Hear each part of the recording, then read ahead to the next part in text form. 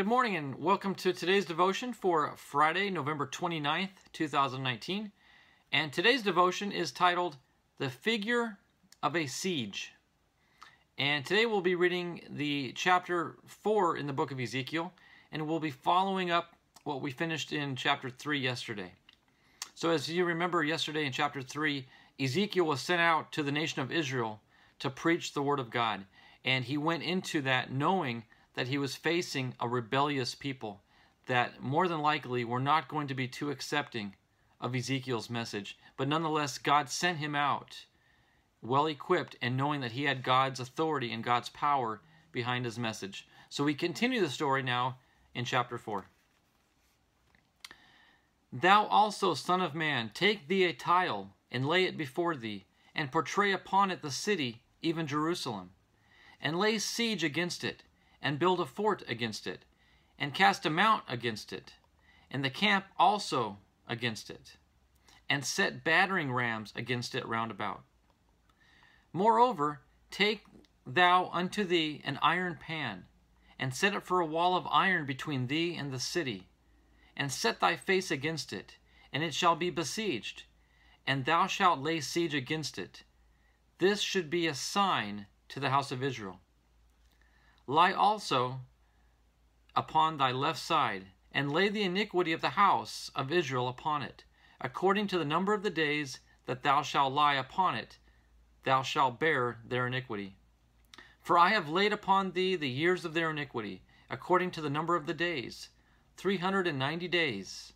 So shalt thou bear the iniquity of the house of Israel. And when thou hast accomplished them, lie again on thy right side, and thou shalt bear the iniquity of the house of Judah 40 days. I have appointed thee each day for a year. Therefore thou shalt set thy face toward the siege of Jerusalem, and thine arm shall be uncovered, and thou shalt prophesy against it. And behold, I will lay bands upon thee, and thou shalt not turn thee from one side to another, till thou hast ended the days of thy siege. Take thou also unto thee wheat, and barley, and beans, and lentils, and millet, and fitches, and put them in one vessel, and make thee bread thereof. According to the number of the days thou shalt lie upon thy side, 390 days shalt thou eat thereof. And thy meat which thou shalt eat shall be by weight, 20 shekels a day. From time to time thou shalt eat it. Thou shalt drink also water by measure, the 1/6 part of a hin. From time to time shalt thou drink. And thou shalt eat as the barley cakes, and thou shalt bake it with the dung that cometh out of man in their sight. And the Lord said, Even thus shall the children of Israel eat their defiled bread among the Gentiles, whither I will drive them. Then said I, Ah, Lord God, behold, my soul hath not been polluted, for from my youth up and even until now have I not eaten of that which dieth of itself, or is torn in pieces, neither came there abominable flesh into my mouth. Then he said unto me, Lo, I have given thee cow's dung for man's dung, and thou shalt prepare thy bread therewith. Moreover he said unto me, Son of man, behold, I will break the staff of bread in Jerusalem, and they shall eat bread by weight and with care, and they shall drink water by measure and with astonishment, that they may want bread and water, and be astoned one with another, and consume away for their iniquity. Our devotion reads, Many people have seen different videos put together by state police agencies that are designed to prevent certain types of unsafe driving. Basically, the videos show wrecks caused by unsafe driving. These videos are quite graphic and designed to wake people up.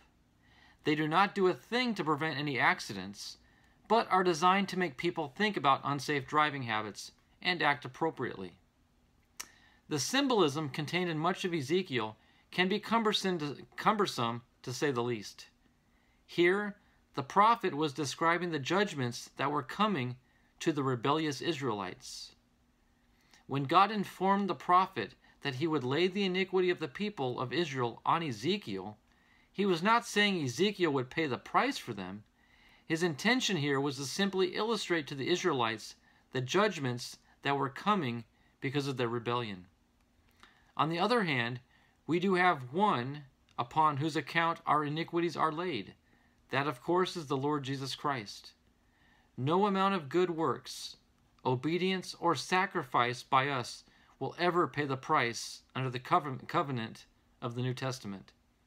Jesus was the payment God required, and he paid the payment in full. God's grace paid it, and our faith makes us recipients of that payment. And our final thought is, we sure like to judge the Old Testament believers for constantly abandoning God, yet we are no better. However, despite ourselves, God never abandons us. So keep that in mind in your darkest and loneliest moments in life. Just know that God is there with you. Just reach out to him, call upon him, and he will answer you. He will direct your ways. He will lighten your heart. He will carry the burden that you carry. Trust in him, have faith in him, and call upon the name of Jesus, and you will feel eternal love. You will feel the weight lifted off your shoulders. It doesn't solve all of our earthly problems, but it guarantees you an eternal reward. So I hope that today's devotion helps you. It gives you something to think about. Take it with you through the rest of your day and apply it to your life and share it with others. So until tomorrow, I hope you have a blessed day. Take care. Goodbye.